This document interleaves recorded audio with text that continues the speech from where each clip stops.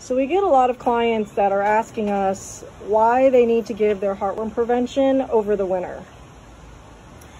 Yeah, crucially important in this part of the country to give heartworm prevention year-round. I know we get a lot of people and a lot of pet owners who move from up north. You have a much shorter mosquito season.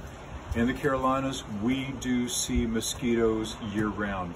And understand, that's how dogs get heartworms. That's the only way they can get heartworms is from mosquitoes. And as this poster indicates, it just takes one. Now, a lot of people do. Actually, this is a perfect example because we see a lot of really hairy dogs and people think, well, there's no way a mosquito is going to go after my dog. This is actually the favorite place for mosquitoes, is actually to go for the face and the nose. So you can see perfect indication of where mosquitoes like to target dogs. There was a study that came out in 2015 in Jonesboro, Arkansas. The average dog got 3,000 mosquito bites per night on average. Look it up, pretty impressive.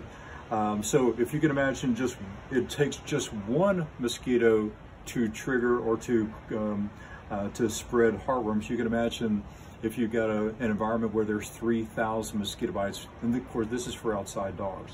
But we do see mosquitoes every single month of the year. We do not see fleas every month of the year, but we do see mosquitoes every month of the year here. The magic temperature for mosquitoes to start to emerge is in about the mid-50s. And January, February, we always are going to have days when we do have temperatures above 55 degrees and higher. Now, obviously, we're not going to see as many mosquitoes in January and February as we do in July, August, but the risk and the threat exist just as much in January as it does in July, August, and September. So please, please, please don't do the old habit if you live in another part of the country, taking your dogs off prevention during the wintertime.